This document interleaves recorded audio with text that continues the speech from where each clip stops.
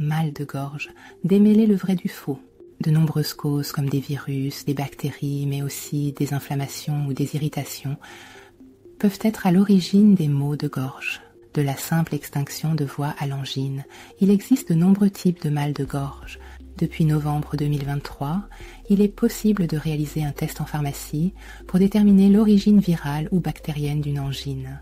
Nous vous proposons de démêler le vrai du faux sur les causes et les remèdes de ce problème très courant. On peut avoir mal pour avoir trop parlé.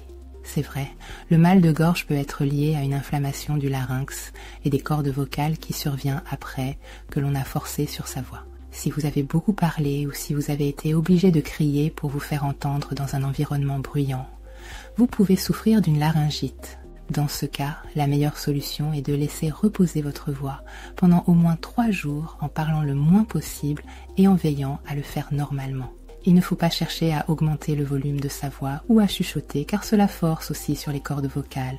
Il faut également éviter autant que possible d'utiliser le téléphone car les conversations téléphoniques obligent à hausser le ton. Une pastille pour la gorge ou un bonbon au miel, c'est pareil. On pense généralement que les pastilles pour la gorge vendues en pharmacie sont plus efficaces contre le mal de gorge qu'un simple bonbon au miel. Mais c'est faux. Prendre l'un ou l'autre, c'est presque pareil.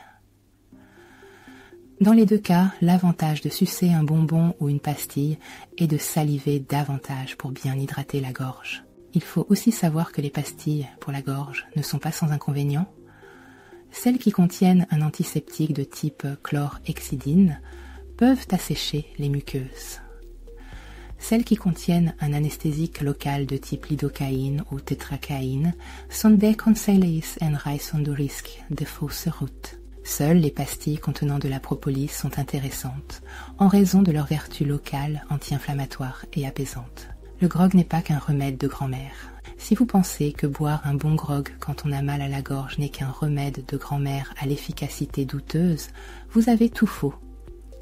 Même si la version au rhum n'apporte rien de plus, elle peut affaiblir vos défenses immunitaires et avoir une interaction avec certains médicaments en raison de la présence d'alcool. Cette boisson chaude a un intérêt confirmé par les médecins contre les maux de gorge. Le grog contient du citron et des épices, comme le clou de girofle et la cannelle qui ont un léger effet antiseptique et immunostimulant ainsi que du miel à l'effet adoucissant.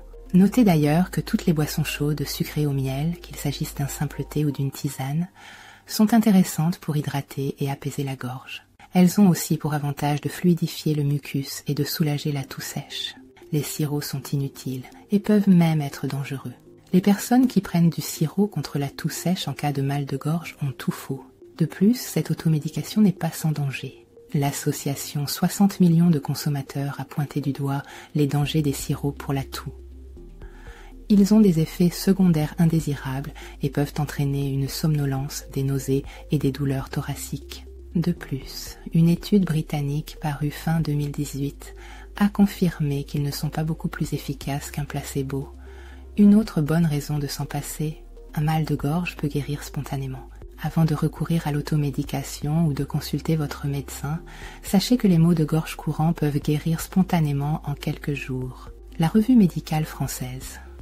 Prescrire rappelle que le mal de gorge ordinaire, de type laryngite, pharyngite ou angine, n'a pas besoin d'être traité par des médicaments, surtout en automédication. La plupart du temps, des tisanes, du miel et des pastilles ou bonbons à sucer suffisent. Un mal de gorge persistant peut être lié à un problème digestif. Si vous présentez un mal de gorge persistant que les tisanes et les bonbons ne parviennent pas à soulager, vous souffrez peut-être d'un problème digestif appelé reflux gastro-œsophagien ou RGO. On n'y pense pas toujours, mais une douleur au niveau de la gorge peut être liée à l'acide qui remonte de l'estomac et irrite au passage la muqueuse de l'œsophage et le larynx. Le surpoids, les repas copieux, le tabac, le café et la consommation d'alcool sont des facteurs favorisant le reflux gastro-œsophagien. Alors, si votre douleur à la gorge persiste ou revient régulièrement, n'hésitez pas à consulter un ORL ou un gastro-entérologue pour en avoir le cœur net. Il est possible de faire un test en pharmacie pour connaître l'origine d'une angine. Le test rapide d'orientation diagnostique de l'angine ou trop d'angine permet de déterminer si votre mal de gorge est d'origine virale ou bactérienne. Réalisé auparavant chez un médecin, ce test peut désormais être fait en pharmacie. Il est intéressant de savoir à quel type d'angine on a affaire car les angines virales, les plus fréquentes, ne nécessitent pas de traitement antibiotique. En revanche, l'angine bactérienne, causée par une bactérie comme le streptocoque du groupe A, nécessite la prise d'antibiotiques. Ce test peut être effectué par un pharmacien sans ordonnance chez les enfants à partir de 10 ans et chez les adultes lorsque les symptômes le justifient. Ce test rapide à faire consiste en un prélèvement indolore au niveau des amygdales avec un écouvillon. La réalisation de ce test en pharmacie coûte entre 6 et 7 euros. Cette somme est prise en charge par l'assurance maladie à hauteur de 70% et les 30% restants sont couverts par votre complémentaire santé.